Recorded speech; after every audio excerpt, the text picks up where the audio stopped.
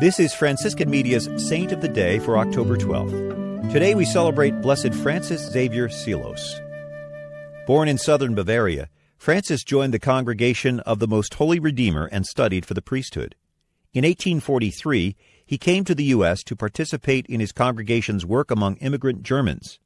For the next quarter century, he worked in parish ministry and as an itinerant missionary preaching in English and German. He was especially known as an expert confessor. He also headed Redemptorist seminaries in Maryland during the Civil War. When a draft order threatened to force seminarians to join the Union Army, Father Seelos traveled to Washington to personally appeal to President Lincoln for an exemption.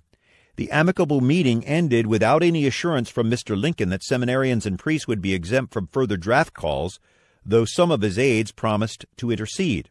In the end, a small number of Redemptorists were in fact drafted.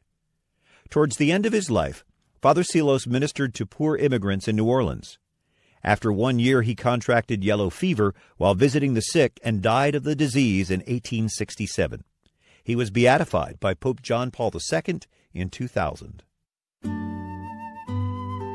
There's more about the saints along with inspiration and Catholic resources at our website, saintoftheday.org. From Franciscan Media, this has been Saint of the Day.